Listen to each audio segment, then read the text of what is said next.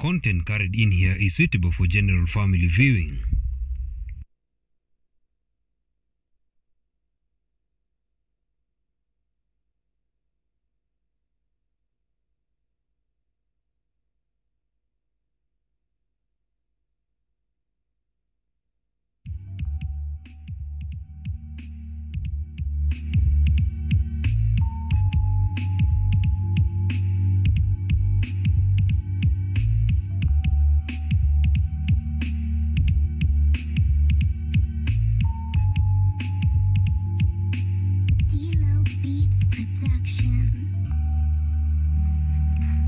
Good afternoon, viewers. Welcome to KUTV, Elimu live program. I will be your teacher Stapleton, Kadi, and I will be taking you through Integrated Science, grade 7. So, welcome to the class. Ensure that you have some writing materials whereby you can be able to pick some important points. Now, grade 7 is in the new curriculum, that is the CBC curriculum, and it happens to be the highest class at the moment. So there's no so much into the class now that it is very new and everybody is trying to find their way through the syllabus. So today I'm here for Integrated Science. So our main topic for the day will be laboratory apparatus, whereby we'll just look at a few. We can't discuss all of them in one lesson, so there will be always lessons for others. But before we come to the main agenda of the lesson, it's good to pass through the introductory stages of the lesson. So we are looking at grade 7, that is our class, and our lesson is Integrated Science. So we want to start by looking at introduction to Integrated Science. Introduction to Integrated Science. Introduction to Integrated Science. So in our introduction, we are going to see first of all, what is this Integrated Science that we want to talk about. And from your knowledge about integrated is something that is put together that might comprise more than one thing. So integrated science, how do we define integrated science? So integrated science is a learning area. Integrated science is a learning area. Integrated science is a learning area. So it must be a learning area because it includes things that we need to know about, and that is learning. That combines. So I've told you from the word integrated, there must be combination that combines concepts. That combines concepts of biology. Combine concepts of biology. Concepts of physics. So we have biology, physics, chemistry, among others. So I want us to read what integrated science is, all of us back at home. Integrated science, so you read together with me. Integrated science is a learning area that combines concepts of biology, physics, chemistry, among others. So it is a learning area.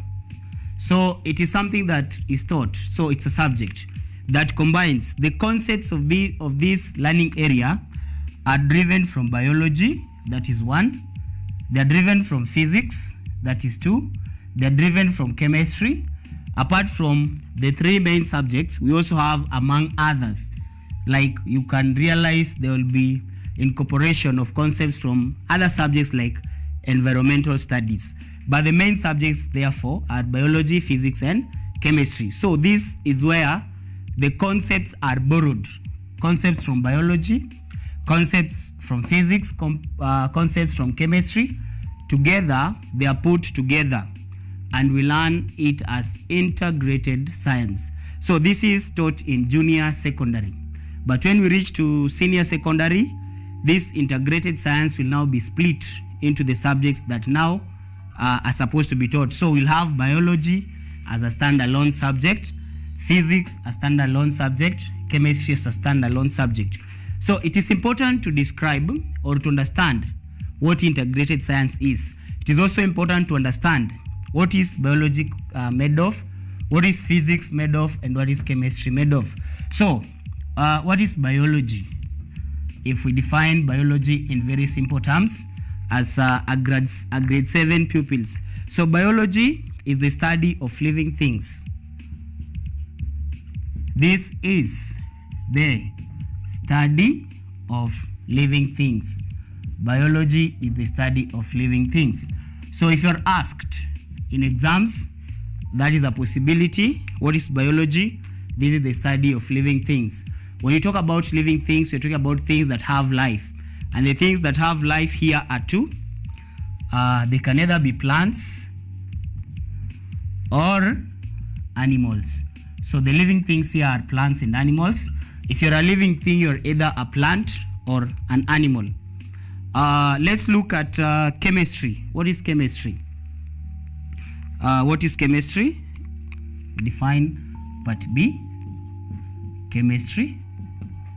So at home, maybe in your own, you can try to define it in your own way. Maybe a second for that. Chemistry can be defined as the study of matter and its properties. So chemistry can be defined as the study of matter and its properties. So this is a study that will deal with matter basically and its properties. So you realize our definitions are simplified. They are not, maybe they might slightly differ with those of senior secondary. This is just junior secondary. So we look at the third definition. Which is physics. So maybe I'll give you a second to define what physics is in your own way. So it is the study of matter and its relation to energy. The study of matter and its relation to energy. So these are the three main subjects or study areas that combine together to form integrated science, which we have biology, chemistry, and physics. Biology, let's read with you. It is the study of living things, and the living things are plants and animals. Chemistry, the study of matter and its properties. So we have matter here and the properties of matter. Then physics, the study of matter, but this time now it's not relation to its properties as chemistry. It is matter and its relation to energy. So those are the three main areas where we derive our concepts from in integrated science. Now, having learned about that, we are still in the introductory stages. We can look at career opportunities. These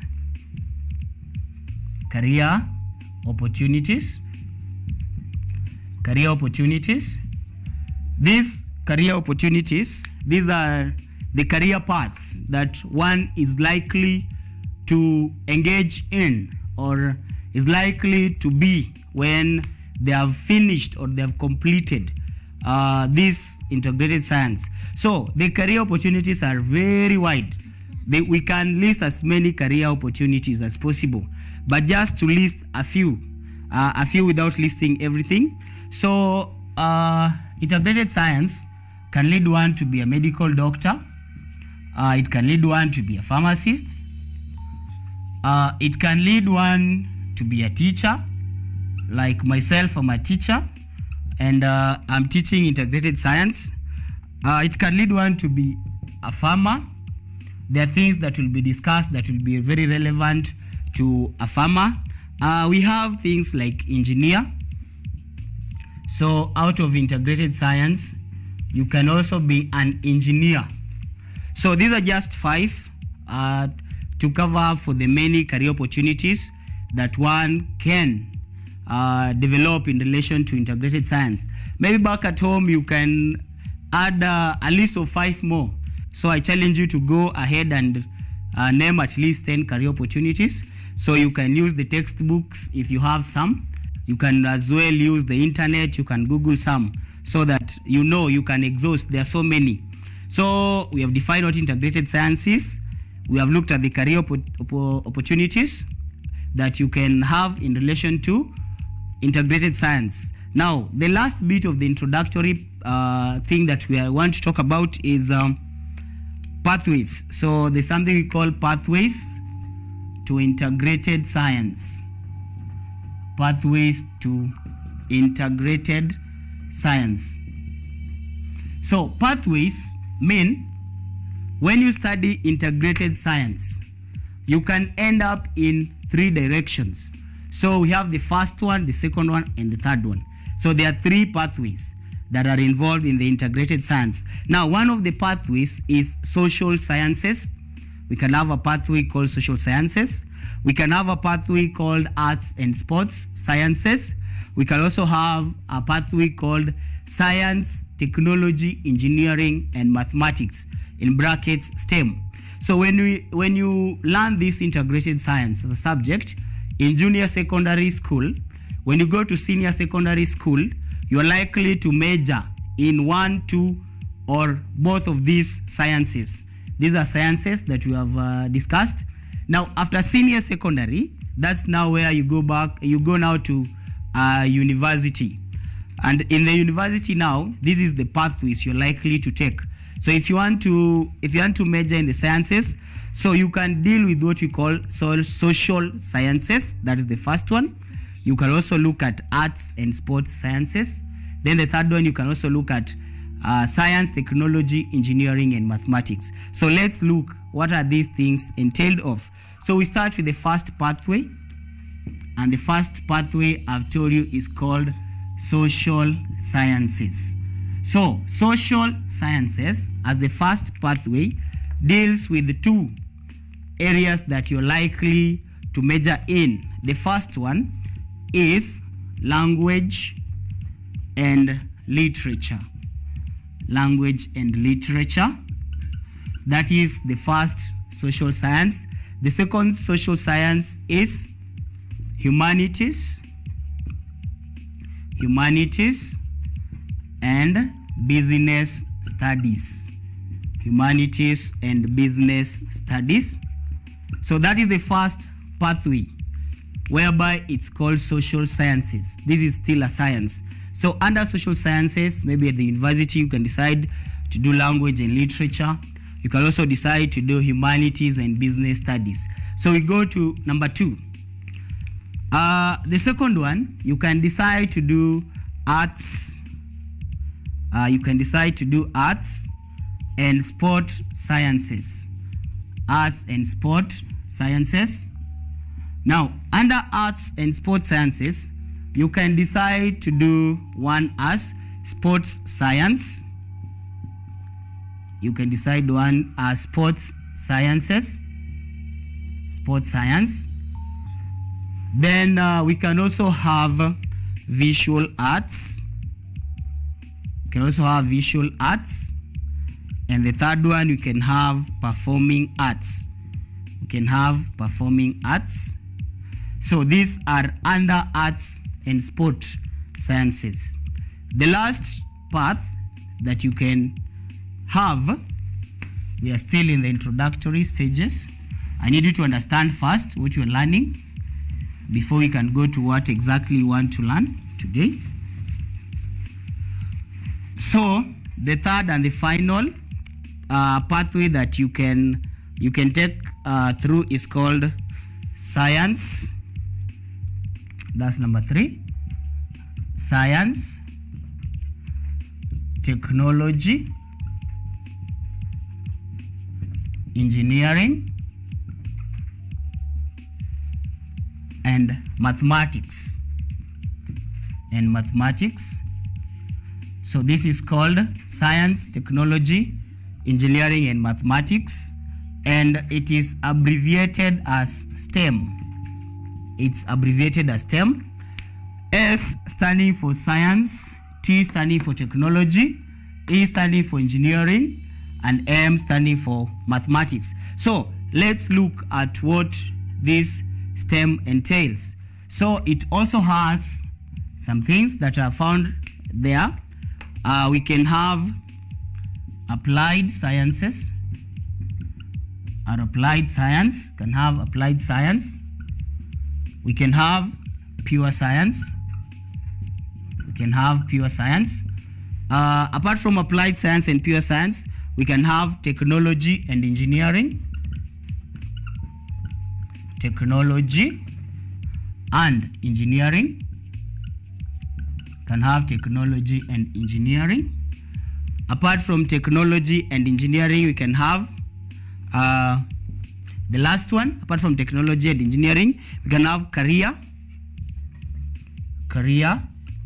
and technology studies. Career and technology studies. Those are our 3 areas that we can find. So let me take you through once again. These are pathways to integrated science, and the pathways, these are the things that you can do when you go through this integrated science. We have already looked at the career opportunities. So the career opportunities will be based on the pathways. For example, if you do social sciences, it will lead into one of the career opportunities that we have discussed there. If you do arts and sports sciences, it will also lead you to one of the career opportunities that we have discussed. Then if you do social science, technology, engineering, and mathematics as well. So in the social sciences, here we have 2 main areas, which is language and literature. You can decide to do language and literature as a subject. You can have, for example, English and literature. That is one. We can have humanities and business studies. Then arts and sports sciences. So you can do what you call sports sciences. That is purely about sports. Visual arts and performing arts. There's a slight difference between the visual arts and the performing arts. Here we can have things like music and drama. You can have things like acrobatics. So for example, acrobatics will be under performing arts. Those are things that you need to perform. Visual arts may be things to do with drama.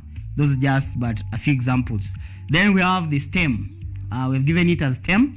This stands for science, technology, engineering, and mathematics.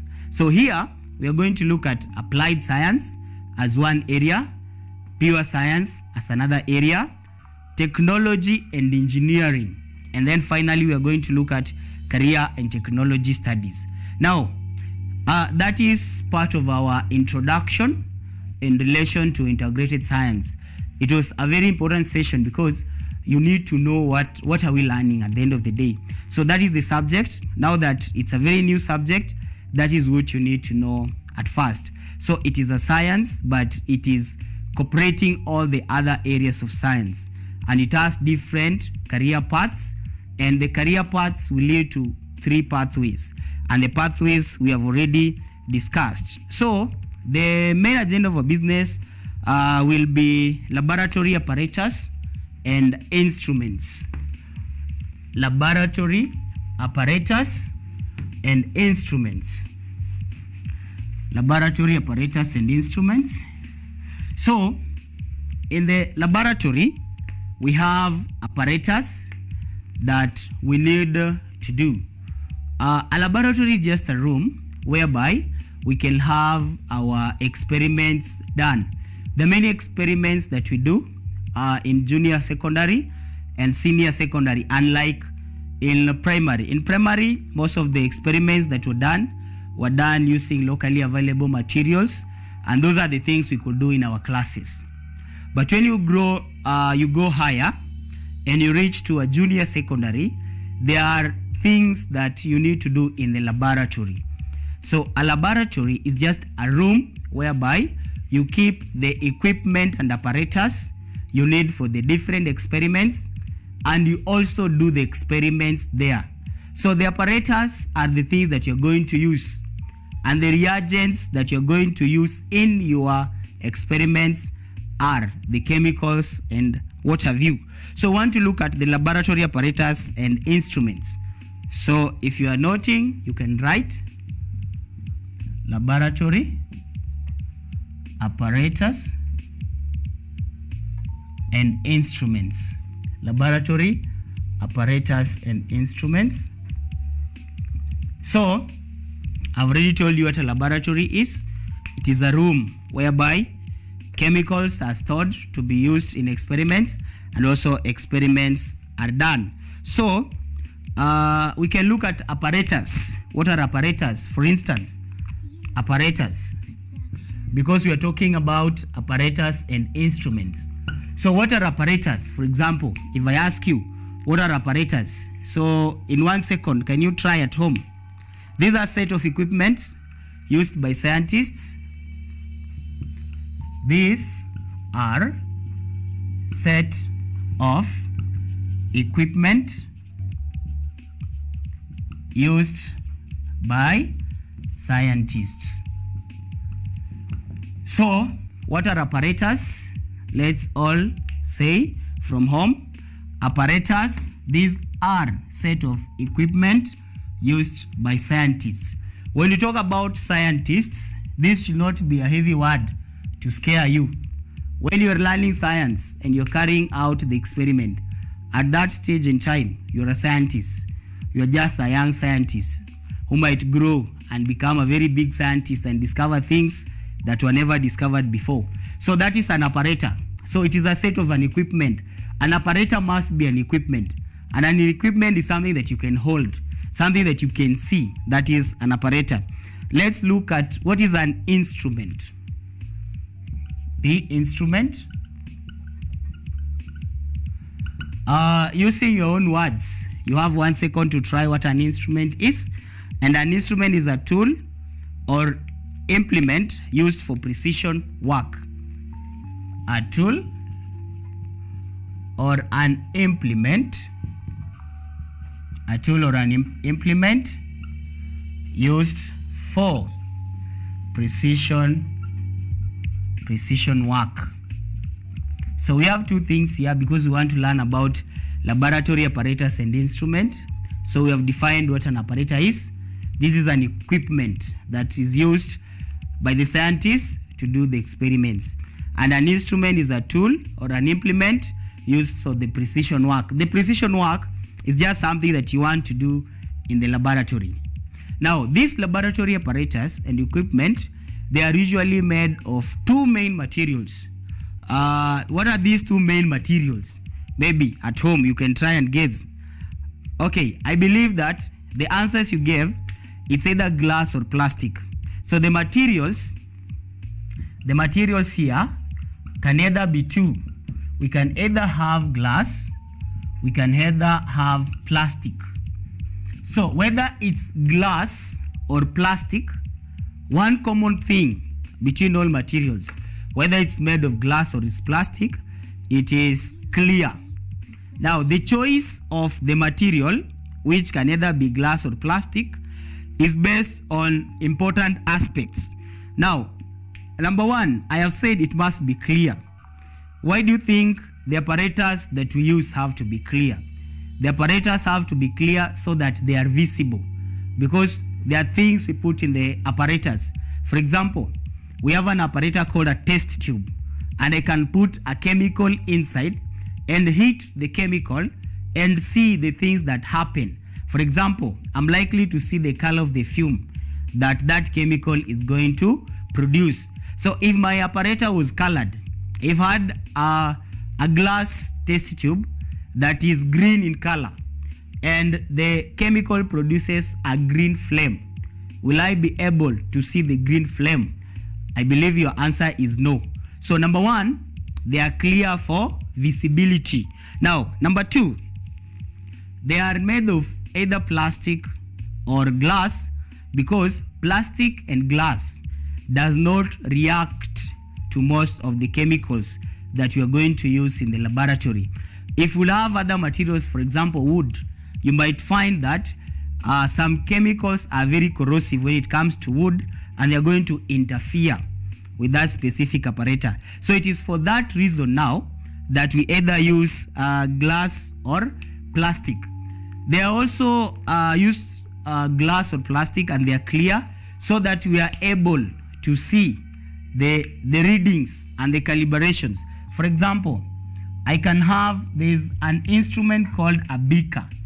I can have a beaker here, and it will have some markings that I need to observe. For example, if I put a liquid in my beaker, I need to know what is the measurement of the liquid. So I'm explaining the reasons why we use glass and plastic that are clear. So those are the two reasons why we use glass and plastic. Now, apparatus to be used in the laboratory can be grouped as follows. Apparatus to be used in the laboratory can be grouped as follows.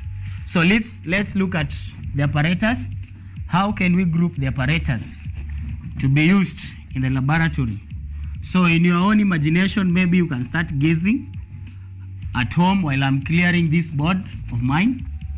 So what do you think are some of the apparatus that we need? So one of the apparatus, apparatus are grouped as follows. Apparatus are grouped as follows. Apparatus are grouped as follows. So these apparatus that I've told you, they are either made of plastic or they are made of glass. They can be grouped as follows. The first one will be apparatus for heating. Apparatus for heating, that is the first category. The second category will be apparatus for magnification. Apparatus for magnification. Point number 3 will be apparatus for measuring temperature. Apparatus for measuring temperature. There will be apparatus for measuring temperature. Number 4, we'll have apparatus for measuring weight. Apparatus for measuring weight. We'll have apparatus for measuring weight. Number 5, we'll have apparatus for measuring length. Apparatus for measuring length. Apparatus for measuring length. Number 6, we'll have apparatus for measuring mass. Apparatus for measuring mass. Number 7, we can have a category of apparatus for measuring volume. Apparatus for measuring.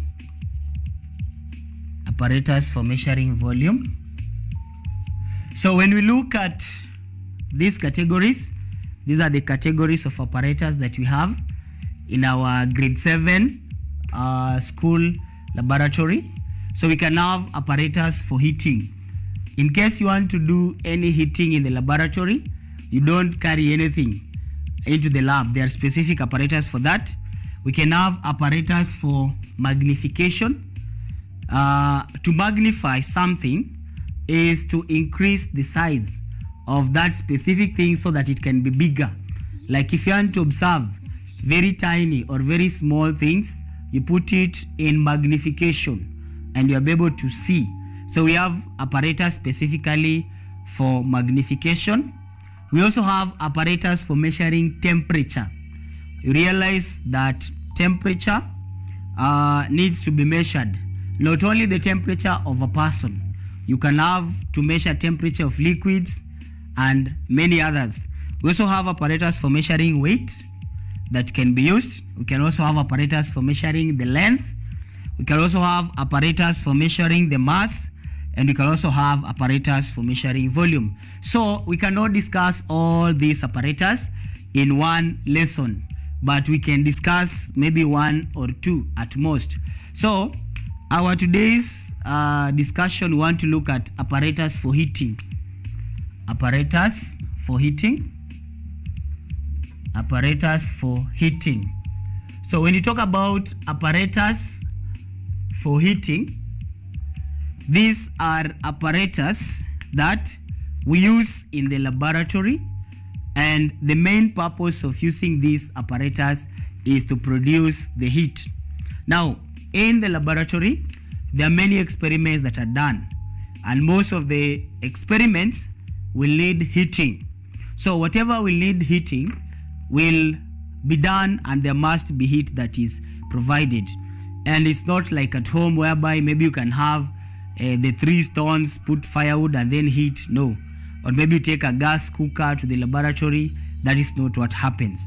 So we have specific apparatus that you can be used to heat. And the apparatus, number one, they are not very heavy in the first place. They are portable. You can easily carry from one place to another. The other thing is that the flame that they produce is not too much. It's just enough that can be used for that specific heating that you want to do. And then they are available so that they can also be found. So apparatus for heating, the first apparatus that we look at is called a spirit lamp. The first apparatus is called a spirit lamp. So a spirit lamp, just giving a rough drawing of what a spirit lamp looks like. So that is a spirit lamp. So you'll have the wick, and then you will have your spirit here. This is a spirit lamp. You will have your spirit inside here, and then this is a wick or utambi. Then this is your spirit that is used to burn, and then the flame will be produced. So if I want to use it to heat, that is the first apparatus that I will use, and the apparatus is called a spirit lamp. And in the spirit lamp we'll have a wick, we'll have the spirit, and it uses the spirit to light. So when I want to use it to heat, we also have stands that we use to place anything that you want to heat. So we'll have the stands that we'll use. When you want to heat something, you put it on the stand, and then under the stand you put what you call a spirit lamp. We have the second one, which is very common and we have all seen it. It's called a candle. A candle is also used for heating in the laboratory. So we have many candles, different types of candles, and these candles can be used at home. It's the same candle that is used at home. So this is your flame. Now you realize that the candle produces some heat that is not too much. So we can have it when you want to heat things that don't need so much flame. So this is a candle. It's just the normal candle that we use at home, probably when there is no power or if you use it throughout. The third one is called a stove. So a stove, we have a specific stove that can be used, and it's used in our homes, but the one that is used for the home is not the specific one that is used in the laboratory. That is called a stove. And then the fourth one, and the most important one, is called a Bunsen burner. This one is called a Bunsen burner. And a Bunsen burner is a type of apparatus that is used for heating at home. So the diagram of a Bunsen burner will be something like this. Drawing a Bunsen burner.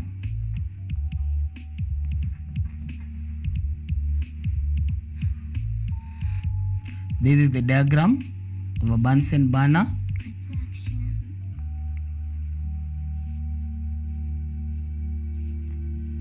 trying to draw what we call a Bunsen burner.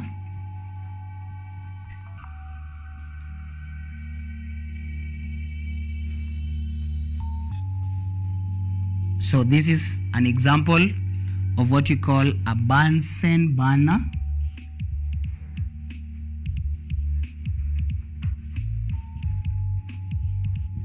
A Bunsen burner. So a Bunsen burner is a very important apparatus in the laboratory that we all need to understand how it works. We all need to see the diagram, and we need to label the diagram.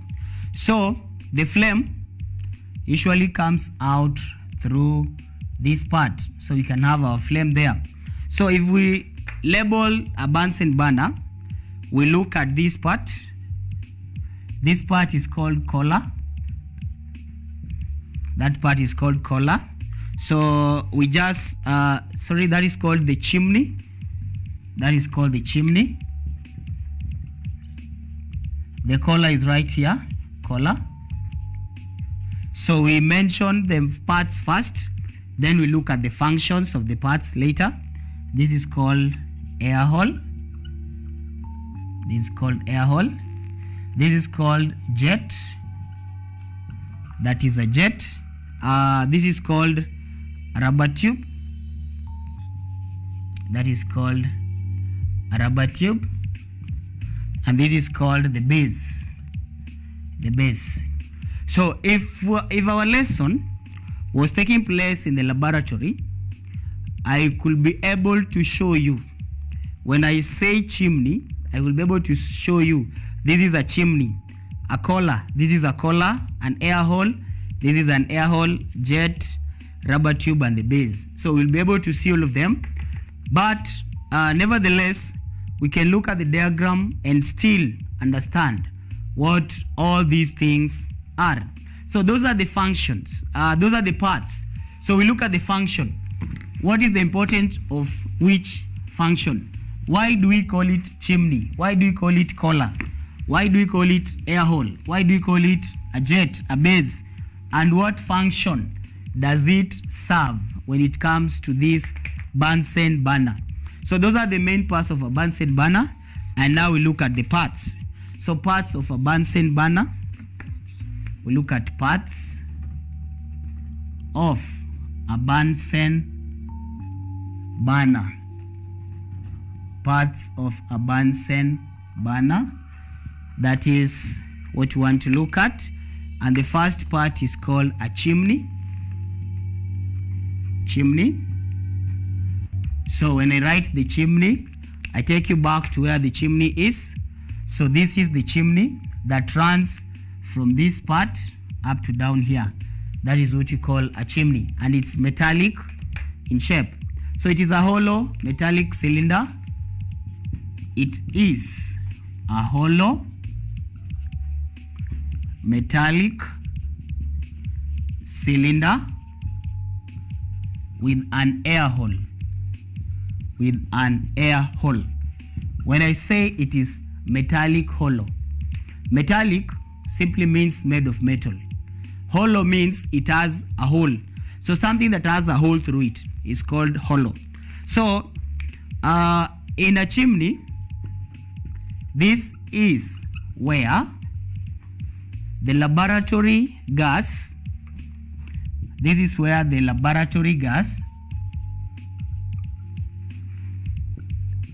and air, laboratory gas and air mix to produce a flame. Mix to produce a flame. So when you look at the chimney, this one being the chimney, this is where the laboratory gas is the gas that is inside the laboratory and it's used for heating. So this is where the laboratory gas coming from the jet is here, gets into the chimney together with the air.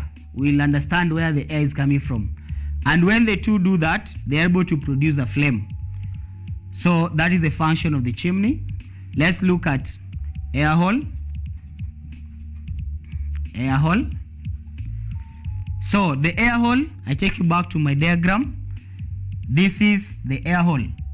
I take you back to the diagram. This is the air hole. And a air hole is just a small opening. Inside in the chimney is that big metallic thing. That big metallic thing has a space that allows in air. And that space here, the diagram is very clear, we can all see. That small space is what you call an air hole. So let's look what an air hole is. It is a small hole that allows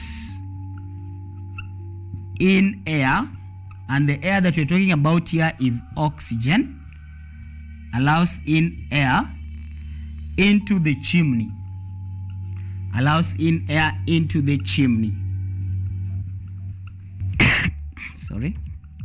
Allows in air into the chimney. So this is the air hole. It's a very small hole that allows in air, and the air here is oxygen into the chimney. So when you are using the Bunsen burner, you can either decide to allow in air or not to allow in air. So when I allow in air, I'm going to use an air hole. So an air hole in our diagram, which is very clear, you can see, is the one that allows in air. And the air that I'm talking about here is none other than oxygen. We go on to the collar. We look at the collar in our chimney. That is also there. So collar, that is part number C. So we look at C, which is collar. So I take you back to the diagram. This is the collar here. Now this collar is something that can be rotated. It looks more or less like a screw, or like a bottle top, how the bottle top can move in and out. So a collar is a metal ring. A collar is a metal ring that controls the air that gets into the chimney. It is a metal ring that controls the air that gets into the chimney. Now, back to our main diagram. If you look at our main diagram, I hope you've drawn, or you can look at it if you have a book. Now, the collar is right here, and I've said it's a metal ring. I believe all of us can see the diagram clearly in our screen. So I'm going to point what I'm explaining. The collar is right here, and this is a metal that can be moved up and can be moved down. So we have our air hole here, and I have said clearly that the collar is a metal ring, and this metal ring is used to control the air that gets into the air hole. So if I loosen the collar up to the air hole, it's going to close the air hole. When it closes the air hole, there is no air that is going to get in. So for instance, if I put here the collar, still looking at our main diagram, if I put here the collar, I've drawn with a black pen so that you see the difference. If I put my collar there, and then I've removed it from this part. If I've removed the collar from that part, it means the collar that is right here has blocked air, and there is no air getting into the chimney. So that's what it does. I can as well remove the collar from the air hole and put it where it was. So I can as well remove it here and put it where it was. So if I remove it here, if I remove it there, I'm going to remain with my air hole, and the air hole will be open. So the main function of the collar is to control the air that gets into the chimney. How does it control the air? It controls the air by either covering the hole or leaving the hole open. So when it covers the hole, we are going to understand just in some few steps next. We are going to understand why do we need to close the hole, or why do we need to open the hole.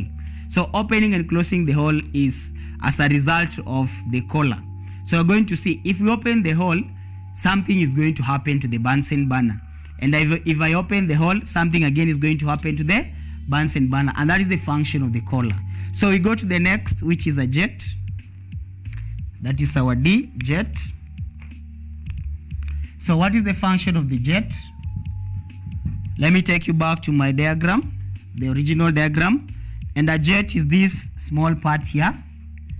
It has a very tiny hole. And the function of the jet, if you can see, the jet is down here, just next to the air hole. So the jet injects the laboratory gas into the chimney. I see you can see it very well. So this is where the laboratory gas passes through. Some people tend to confuse jet and air hole. Air hole is for passage of oxygen, and jet is the passage of the laboratory gas. So if I need the laboratory gas, of which must take place, the laboratory gas gets through the jet. I hope you've understood. So the jet allows the laboratory gas into the chimney. The jet allows the laboratory gas into the chimney. That is the function of the jet. It allows the laboratory gas into the chimney. And I've demonstrated how that happens. We look at the rubber tube.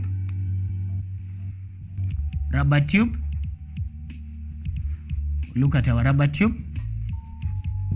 So I take you back to the diagram as well, so that you're able to see what the rubber tube is. I take you back to the diagram. Now the rubber tube, this is the rubber tube.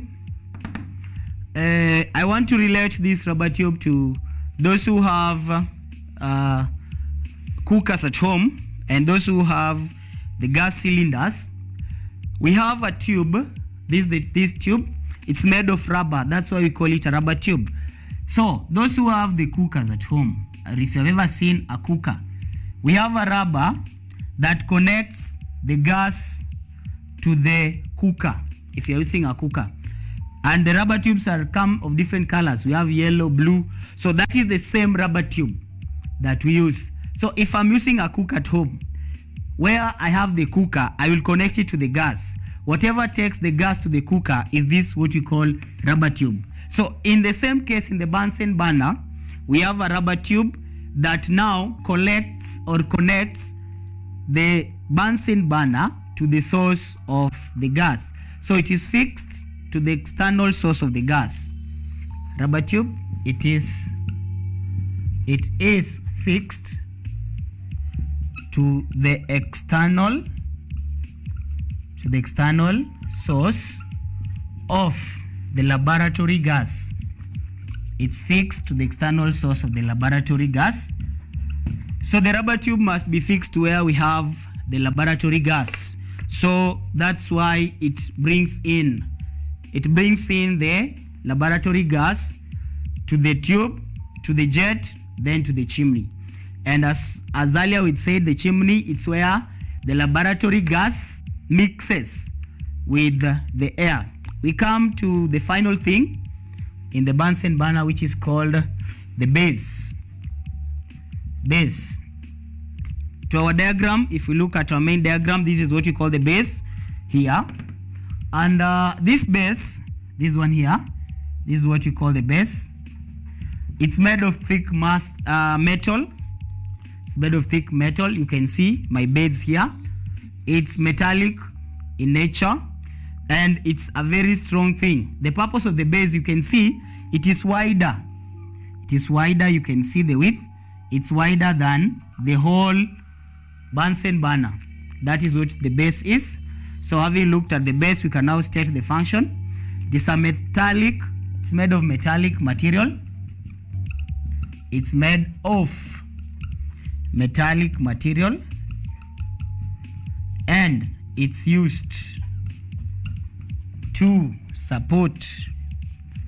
It's used to support the Bunsen burner. It's used to support the Bunsen burner. So that is the base. So we have looked at we have looked at the functions and the parts of a Bunsen burner. We have stated the parts, we have stated the functions.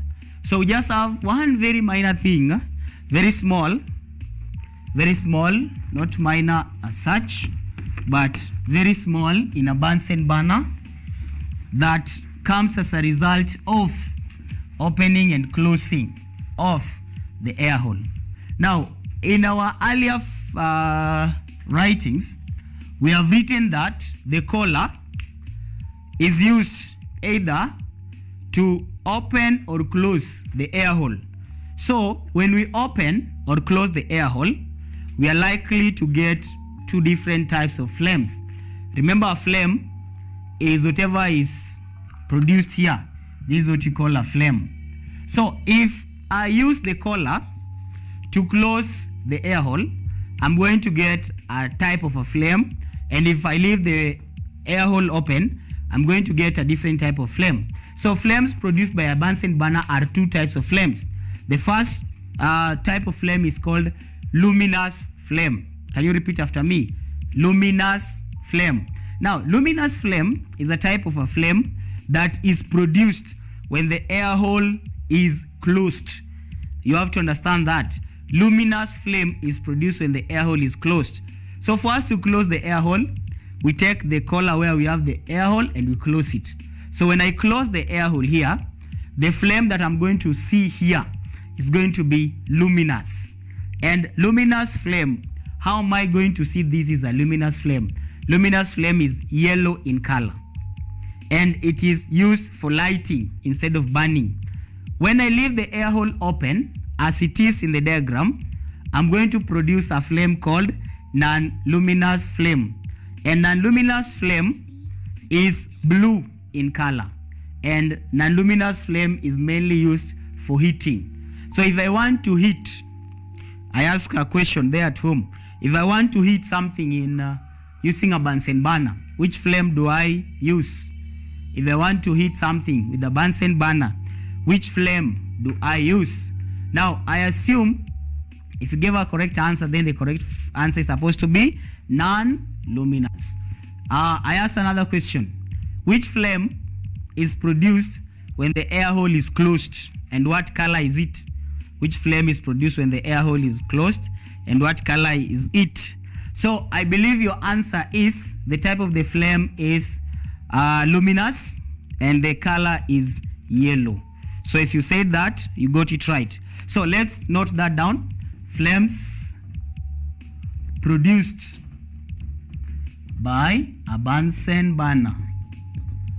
Flames produced by a Bunsen burner. So we give the first one called luminous flame. Luminous flame. And we have said luminous flame is produced when the air hole is closed. Produced when the air hole is closed. Produced when the air hole is closed. It is yellow in color. It's yellow in color. Then it's used for lighting rather than heating. We look at non-luminous flame. Non-luminous flame, I've already explained all this. Non-luminous flame, I'm just putting it in writing for better understanding. So it is the opposite of this. Produced when the air hole is open. Produced when the air hole is open. Then it is blue in color. Blue in color. And it's used for heating. It's used for heating. Those are the two types of flames that are produced. So, having looked at the three types of flames, I come to the end of the lesson that was about laboratory apparatus. Now, before I conclude my lesson, I would like to pass through the lesson in summary or in brief of what I have taught today and what you have learned. So in case you joined the lesson late, a little bit late, or you did not understand somewhere, this is the time now maybe to catch up. So we start by looking at integrated science. We first of all started by defining, and we said it is a combination, or it borrows concepts from other subjects. And we looked at three main subjects, which are biology, chemistry, and physics, whereby we defined what is biology, what is physics, and what is chemistry. And we said biology is the study of living things, and we talked about living things as plants and animals. After looking at the definition of all those subjects, we also looked at the career opportunities. So we said the career opportunities are so many. You can be a doctor, you can be an engineer, you can be a teacher, like Teacher Stapleton, teaching integrated science in KUTV. We also talked about pathways, and we said we have three pathways that when you study integrated science, you can go to either pathways, where we had social sciences, which included languages and literature. We also have humanities and business studies, that is under social sciences.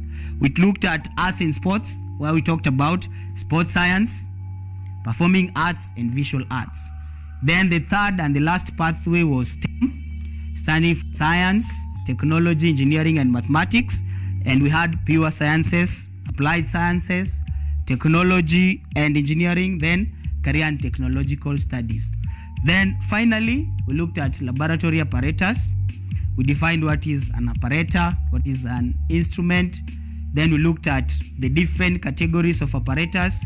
We looked at 7, just to mention 1 or 2.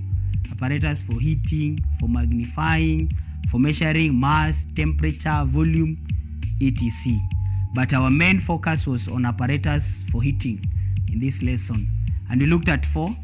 We looked at a spirit lamp. We looked at a candle. We looked at a stove.